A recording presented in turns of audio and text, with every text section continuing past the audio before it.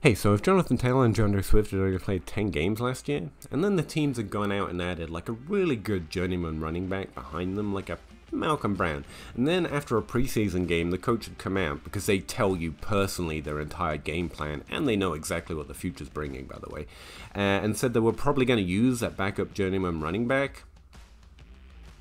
I imagine you'd hate both Jonathan Taylor and DeAndre Swift, especially if they were merged into one player. Of course, there's no player like that in fantasy football this year. I mean, Myles Gaskin had the same rushing share of Jonathan Taylor, the same target share of DeAndre Swift, and outscored both of them on a points per game and an expected points per game basis. Well, technically, he was lower than Jonathan Taylor, because Jonathan Taylor had 17 points per game, and Myles Gaskin had a lowly 16.8.